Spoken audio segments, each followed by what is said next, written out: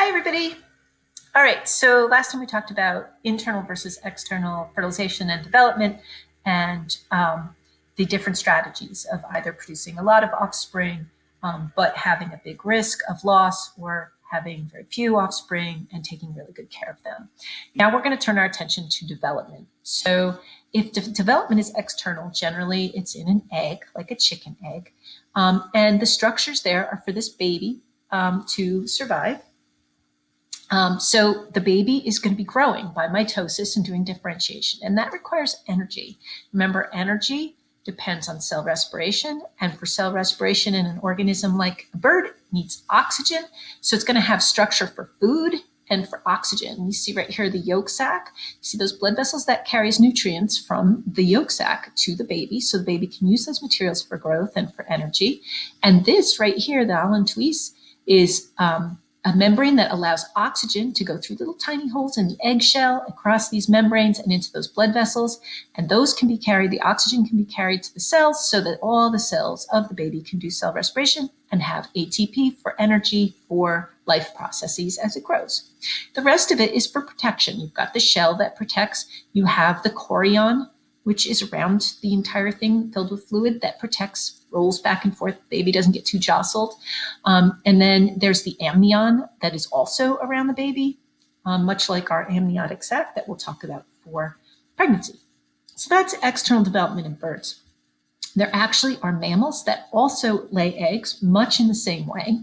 The echidna or the platypus are egg-laying mammals. Why are they called mammals if they lay eggs? Well, because they produce milk. And that's the key characteristic that puts some organism into the mammal category. So these two produce milk for their offspring, so they're considered mammals, but they lay eggs much like the chicken. Very similar situation. We also have, in addition to egg-laying mammals, we have marsupials. Marsupials are pouched animals. There's a kangaroo with a baby in its pouch. The baby actually develops with a yolk and an allantois, just like the bird, inside the body of the kangaroo for a very, very, very short time. And then the baby is born and crawls out and gets in the pouch. There are milk glands there for the baby to get food, and it grows there in the pouch. And when it's ready, it can get out and in, and will for a while be carried around by mom in the pouch, giving a lot of protection to the baby, but also being able to hop out and jump around. So they live in Australia. These guys are in their pouch. That's the pouch in the mom. And these guys are opossums. Opossums are marsupials that live here in North America. And the babies hang out in the pouch, and they're pretty cute. Look at his little goofy ears. And when mom walks around with them after they're out of the pouch a lot, they will hang out on top of her back, and she'll walk around with all these babies attached to her. So mammals can be laying eggs. They can be marsupials with pouches, or they can be like us. They can be placentals. That is, we have a placenta. This is a really important structure. The baby is attached by an umbilical cord to a bunch of blood vessels. The blood vessels are partly baby's blood vessels and mom's blood vessels. When mom breathes in, oxygen goes to her lungs, travels through the bloodstream, and it comes to the blood vessels in here that are hers, and it diffuses out of her blood vessels into baby's blood vessels that are also here, and then travel through and go to all of baby's cells, so baby has oxygen for doing cell respiration.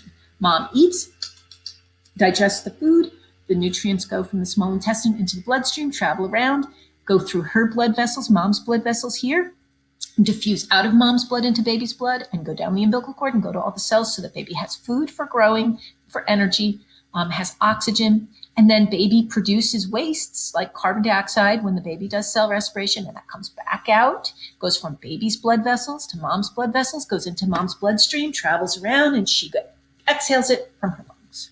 Okay, so the placenta is for exchanging materials between mom and baby.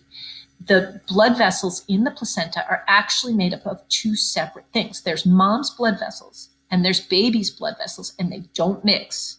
They do not mix blood. Things have to diffuse across the membrane, out of mom's blood into baby's blood, and then goes to baby, and then baby makes stuff. It goes from baby's blood, diffuses into mom's blood. The blood does not mix within the placenta. The placenta is made of mom's and baby's blood, but the two do not mix. And that's really, really important. The materials do not mix. The Regents loves to test that. And that's placentals.